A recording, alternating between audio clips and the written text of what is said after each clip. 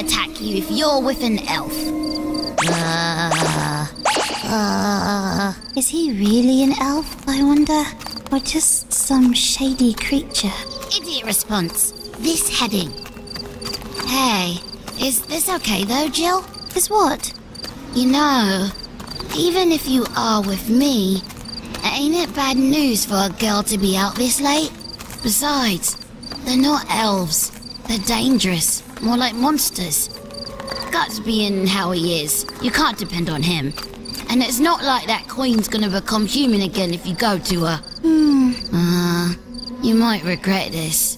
Whether I'd followed after him this way, or gone back to the village instead. Either way, probably. I'm sure I would regret it. Huh? But But? right now, I've already come this far. Jill, look!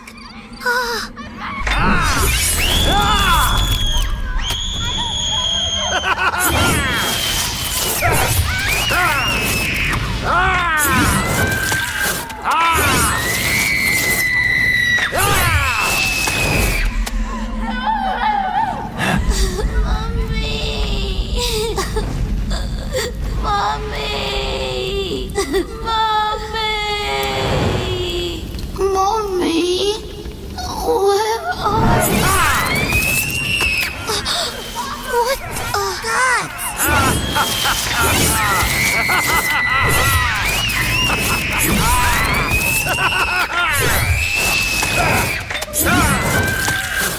Oh, it's no use. He's totally gone. Mommy, where are you?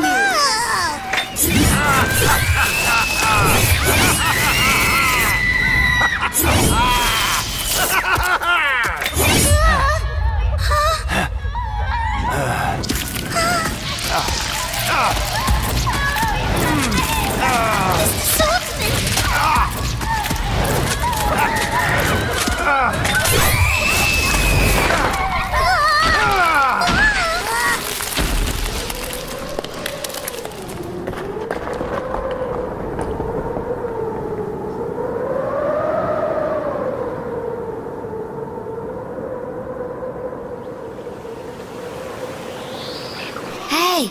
Hey! Huh? You're heavy. Move. The bug with you? Oh, Sprinkle his dust on me. I hurt myself on the rocks and can't move. Not that I want it, but oh well. I'm sorry. Whatever, just hurry. Why'd you follow me? Huh? Peek off. Huh? Hey! Peek off. So what is peek off? Oh, Peek off the outcast. All the kids around here know about that. It's a fairy tale. Long ago, in a village, there was a boy named Peacock with pointed ears and red eyes. His parents loved him very much, but he was always bullied by the village children because of his eyes and ears. They called him Red-Eyed Peacock and Pointy-Eared Peacock. Peacock thought, "This isn't my home. These people aren't my real parents." Because neither Peacock's father nor mother, nor even one person in the whole village had red eyes or pointed ears the way he did. One night, Peacock snuck out of his house without his parents knowing. He went to find his own real parents and his own real world in which to live. He made his way alone into the forest where the elves were said to live, where the grown-ups said to never go. And Peacock found them. They had red eyes and pointed ears. Certainly they were the same as him. But this is what they said to the overjoyed Peacock. "You're one of us." "No, not true. You haven't wings to ride upon the wind like we do." Seeing Peacock's confusion, one of them informed him of something. "Long ago, a human man and woman brought a baby here who was close to death from illness. We have broken the law of our village and entered this forest to save this child. This child is our life. Please somehow save him." the man and woman pleaded desperately. They granted the request, using magic on the baby. The baby's life was saved, but in exchange, his appearance was altered to half resemble the elves. Even so, the man and woman cried tears of joy. It only mattered that their child lived. When Peacock heard this, he ran off in great haste. With tears in his eyes, he went swiftly back the way he'd come. But when Peacock returned to his house, it was all too late. On top of a small hill between the village, where he no longer knew a single person, and the elf forest, where no human was allowed to live. For some strange reason, even though he'd only been in the forest for a few moments, in the village 100 years had passed. Peacock the outcast cried and cried, his red eyes swollen even redder. Not much of a happy ending. Rosine loved that story. In fact, she once told me, I'm just like Peacock.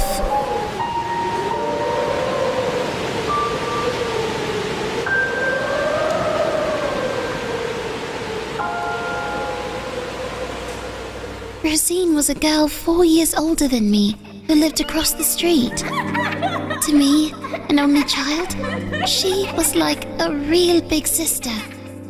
Rosine was a little strange. She liked playing in the woods and streams like a boy would, and she'd do things like catch bugs and small animals to proudly show to me. She had lots of junk, the kind boys would consider treasure. The oddest of all was an egg-shaped stone that looked like a human face. She said she found it on a riverbank and always took good care of it. Huh? We'd play in the woods and streams so long that suddenly the sun would be starting to set. That kind of thing happened often. But when I think about it now, it was because Rosine avoided going home. I didn't understand because I was so young. But Rosine's parents fought a lot. She was always the reason. She'd often have bruises on her cheeks and arms. At those times, she'd always tell me, Jill, the story of Peacock isn't really right. In the real Peacock story, it turns out he really is an elf. Even now, he lives happily with his real father and mother in the land of the elves. And to tell the truth, I'm just like Peacock. I really belong in their land too. She'd turn to me as I looked serious and impressed, and grin in a funny way, like she was forcing herself to be cheerful. I heard about this later on. Before I was born, my village got wrapped up in a big conflict. At that time, almost all the villagers had taken refuge in the forest and were safe. But it seems not all the women escaped in time. Among them was Rosine's mother. Rosine had to grow up listening to her father's remarks. Like, is that girl really my daughter? Then one night, when it was raining heavily... Who's there? Rosine! Shh, Jill. This is goodbye. I'm leaving. Goodbye? Where are you going? Where else would I go? The Misty Valley. I'm going to the land of the elves. Farewell, Jill. I leave all my treasures to you. Rosine! Farewell. The grown-ups searched the forests and mountains for days looking for Rosine. But in the end, they weren't able to find her. Then, oddly enough, a few days later, her parents also vanished from the village. Almost like they followed after her. There was a wooden box with all the treasures Rosine said were mine now. But looking through it, that strange stone was the only thing I couldn't find. Then, sometime afterwards, those elves started attacking villages. I didn't really understand, being so young. But now I feel like I do a bit. How Rosine felt then. Hey! That strange stone Rosine had? Again, you pest. Was it like this? Huh? Look! Like this? Ah, it's the same as hers. What is it? A freeloader at my place and my body pillow, Betchy. Betchy the Bahalit. This is a magic stone. Bring back my Betchy! A magic stone that summons angels who grant power to weak little humans. Angels? They might just be demons disguised, but something like that. Even I don't get how you use this to summon them, but your friend ended up doing it, and she obtained that pseudo-elf form in exchange for something. Something? Funny that you mentioned fairy tales. It's just like Peacock's eyes and ears. You gotta have some collateral for stuff like that. They require a sacrifice. They tell you to present what's most important to you in return for power. Gods? A few days later, her parents vanished, you said. Rosine offered them up to have her own wish granted. Her own parents' lives. As sacrifices. Let's put an end to this. This ain't some kid's fairy tale like Peacock. It's a gruesome, grown-up fairy tale. And if you stick your neck out any further, you'll end up dead. Next time, I'm not stopping my sword. This is no place for some kid who snuck off from a loser father and a powerless mother to go wandering around in. You're a nuisance. Hold on. Don't you think you went a bit too far? Kids have their own fairy tales. You want to escape? Stick to Peacock. You get back here now. Why's it gotta be this way? You keep going on about kids. Well, excuse her for being one. This is child abuse. I'll sue. Regulations are strict these days. If you keep doing what you please, we'll get banned. Hey, what you doing there? Whoa! Let me out, you little... You're as fairy tale as they come. And you never learn.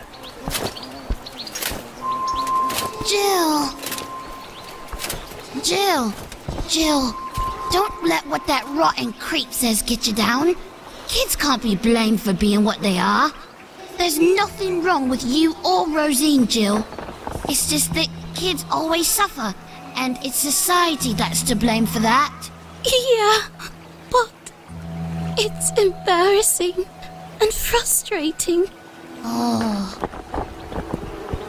By the way, Jill, I kinda got stuck trying to get out.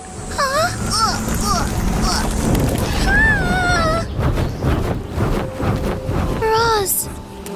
Huh? Huh? Oh.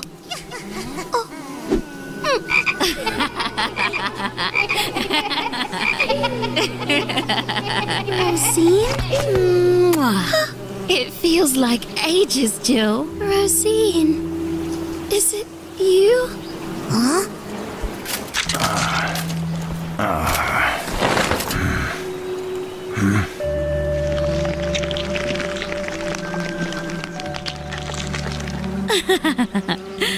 Boo! So that's Rosine. Look how big you are now, Jill. Almost as tall as me already. Is it really you, Rosine? Mm-hmm. But the way you look. Whee! Look! Well, it's like I used to tell you. This is the real me. The real? Yep, the Queen of the Elves. Huh? Rosine offered them up to have her own wish granted. Her own parents' lives as sacrifices. Oh, Jill, this is like old times. There are lots we should catch up on. I hereby extend you an invitation to our land of the elves, the Misty Valley. The Misty Valley? But She's allowed. Wait a minute. It's fine. Don't you worry about a thing. It's a good place. You can play and have fun all the time, even after the sun goes down. It's okay. I won't drop you. Oh no! Jill!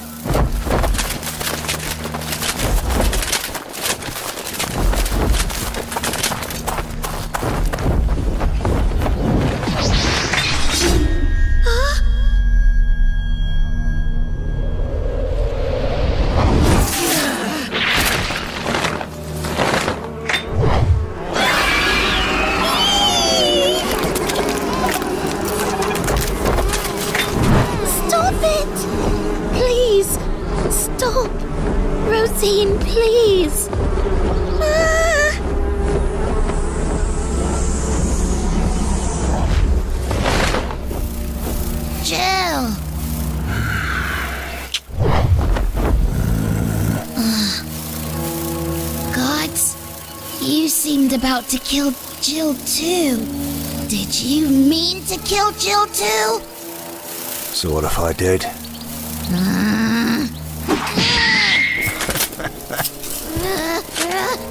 Rotten! I already figured you were a rotten creep, but I never thought you'd stoop this low. Even a zombie fails at being as rotten as you. Inhuman scumbag. Dirty, rotten bastard. From now on, when I see you, I'm calling you the bastard swordsman. So anyway, that being said, you disgust me. I hope you get killed, jerk.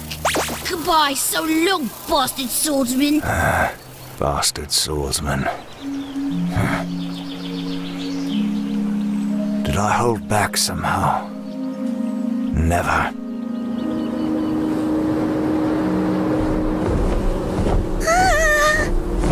You don't need to be scared, Jill. I won't let go, no matter what. Look, it's a view no human could ever see. The world, as seen only by birds and us winged elves.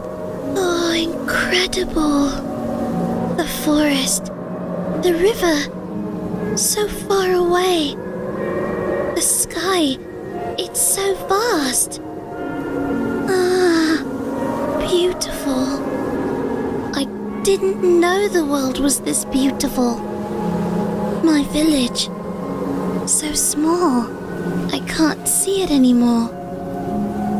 In that tiny place, I become frightened and small. You can fly all you want, to your heart's content, Jill. That is, if you become one of us. You can fly all you want to your heart's content, Jill. That is, if you become one of us. Me? An elf? But I couldn't. Why not? Why not? Why not? Who is he? A black swordsman. Jill? Do you have a thing for him? It's not that. Right. I don't know anything about him.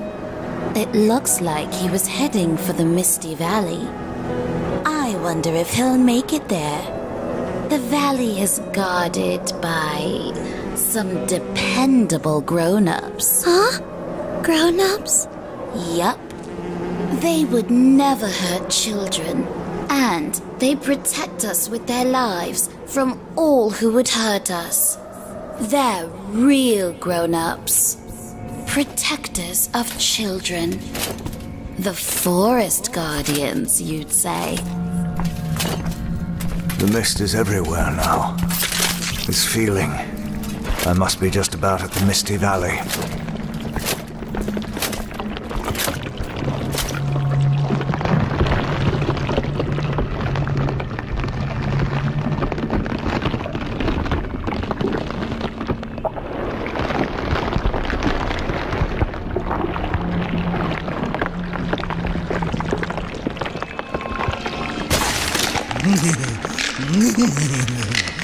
We meet again. Don't say. You forgot about us. We... You can't pass.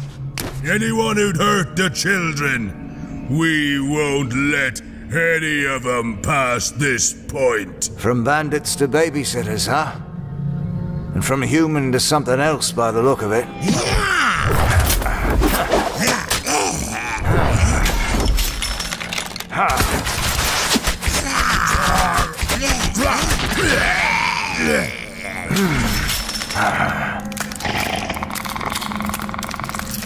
What?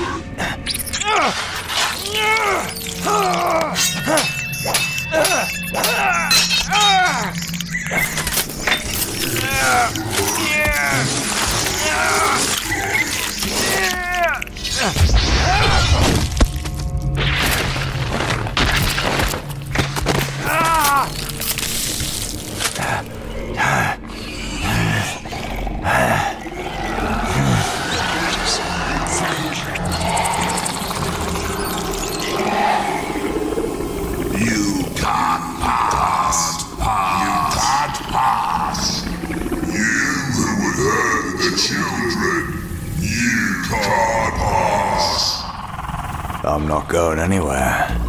No joke. There's no way I'd ever pass through and leave even one of you alive. Every last one of you is dead. Don't bother moving aside. I'll trample every one of you. Coming through!